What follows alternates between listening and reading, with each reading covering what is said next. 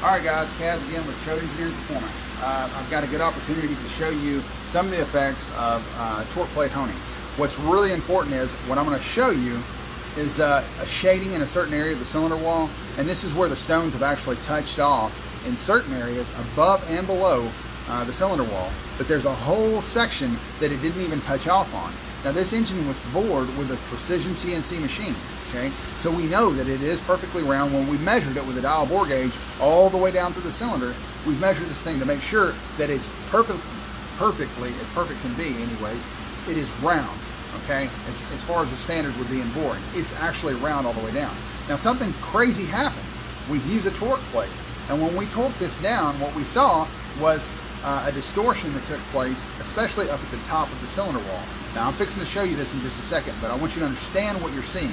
What you're seeing is the distortion is actually able to be seen because we've honed it.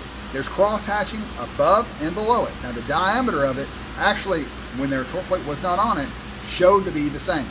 Now this is really important. If the camera wants to come in here and take a look at this real fast, I want you to see what I'm talking about. Now, that shading that you're seeing, you see the crosshatch above it, you see the crosshatch below it, right? So the problem with it is that piston ring cannot seal properly, because once you put the cylinder head on and you torque it down, what's going to happen is that area right there, if this thing was not torque plate honed, is going to be distorted, and gases are going to leak past the piston rings because the cylinder wall is not truly round. Every engine has a cylinder head on it if it runs. So if we torque it down with a gasket and we simulate this load. So it's extremely important. It's extremely important that when you're honing these engines, that you do it like it would be once it's assembled. Once you put the cylinder head on, and all this distortion takes place, you can't go back and hone it.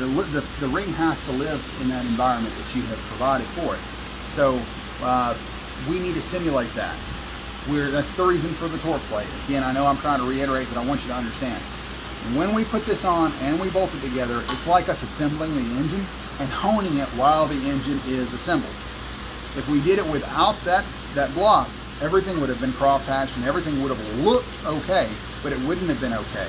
Because when we take it from here to assembly and we go to assemble the engine, now that piston ring it's perfectly round, and then all of a sudden, where it's important, where the combustion gases take place about an inch from the top, now we have this loose area. Now the engine is no longer efficient. That means your oil change intervals need to be done more often, because we got more fuel going in the oil.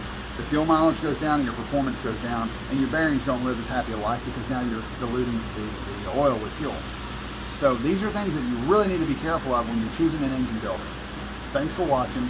Like and subscribe, and keep us, if you've got any questions, please feel free to ask below. Have a good day, guys.